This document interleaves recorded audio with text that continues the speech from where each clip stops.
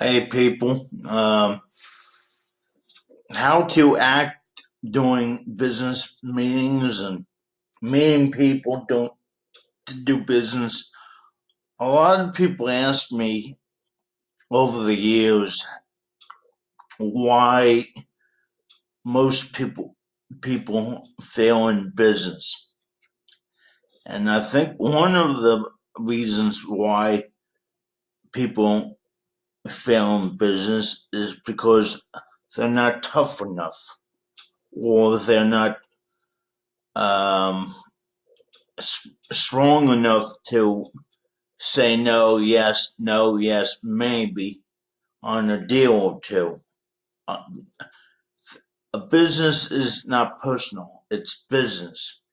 So when I go up to make a bid on a job or a bid on a house or do eBay, um, I always say to people, I have the right to refuse my service to you, or I have the right to back down on the deal.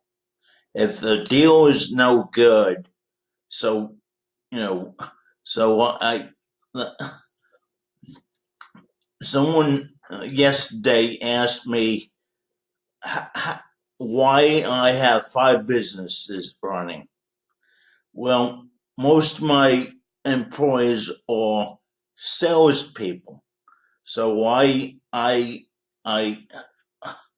don't pay any salespeople. I don't pay anyone except myself and maybe a couple of secretaries up in New Jersey. And I see a lot of people saying, "Well, you have to be tough in business." Yes, you do. Yes, you do. And I'm tough in business, and you have to be, because if you don't, you'll be screwed in business. I just placed a a statement with my eBay auctions that says I can refuse any service to anyone at any time. I've been having people say email email me to to discount everything. Well, I set a fair price, for my services, and my price is my price. I mean, and then I get all pissed off at these people, thinking, like I have a service, $125. Now everyone wants to have that service, but everyone wants a discount on eBay. And I think $125 for that service. I won't mention what I believe that I have the right to not say when they're selling on eBay. So don't get pissed off at me. But you know what I mean? Now they're coming back, emailing me back, telling me that the price is too high. Can I give you $100? No, the price is $125. Buy it now. No, you know, I don't have, I don't have that auction set. Well, you can, you match the price. You know, I just don't understand these people sometimes. Well, I'm giving you a service for $125, and you're coming back with 100.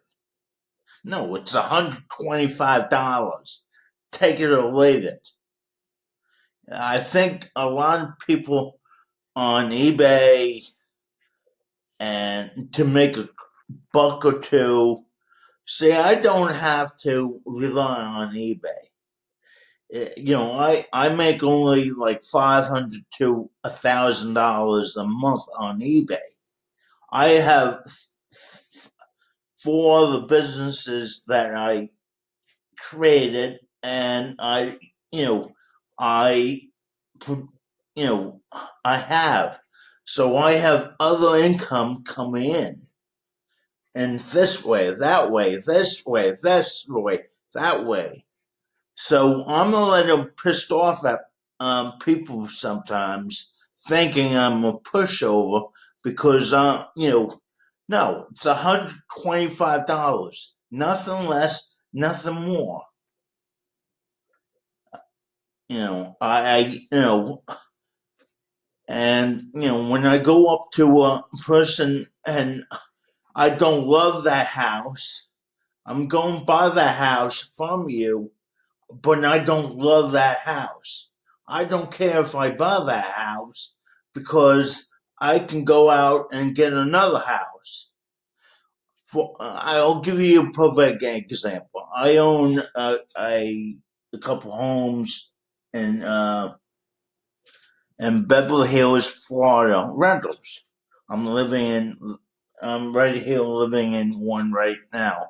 2 bedroom, 1 bath. I bought three of them for $65,000 when the shit hit the fan in 08, 09, 2010. The banks were desperate. I don't love this house. I never loved a house. You do not love a house in business. I don't love this house. I never did. Don't love houses.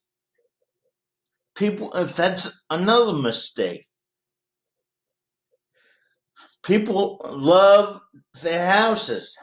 It's a thing. It's a, it's a, no, it's a thing. It's a thing. It's a thing.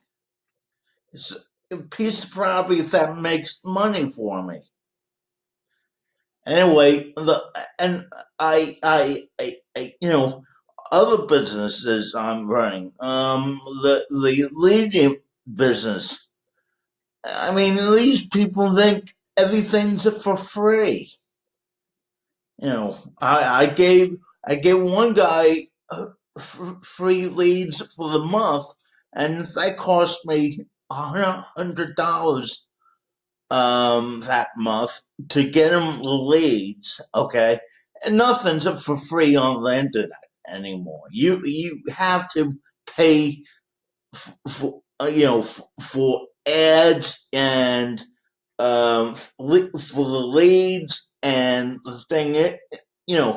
But I mean, I got him the leads, and now he doesn't want to pay me, but he wants the leads. Well, pay me for the leads. Pay me for my services on eBay. Pay me, pay me my rent on time. I need to get my money back out of the houses. People ask me, how can you run 5 businesses? It's easy. You just focus on one business one day, focus on another business another day, focus another business on the next day, and keep on going, keep on going, keep on going. I thank God for the internet. If I didn't have the internet, I would not be in business right now. Think about that, because a lot of people think, I'm a pushover. You cannot be a pushover in business. It doesn't happen. It just I can't believe these people on eBay, or a hundred. Someone told me, someone wanted to flip a house around Beverly Hills, and he thinks he's going to get $140,000 for his house because he put new stuff in the house, and the housing over here, okay, is on the average is $75,000. I can get the same house for $50,000. He's going to lose money or break even. He won't get his money back. But he did all this stuff to the house, new bath. It looks like the Taj Mahal. It looks like putting a $500,000 house, okay, with in a $75,000 house. You know what I mean? You put in new. Basically, he put $50,000 into the place, and he won't get anything back from it because the house is worth 140, and people don't understand that. You know, that's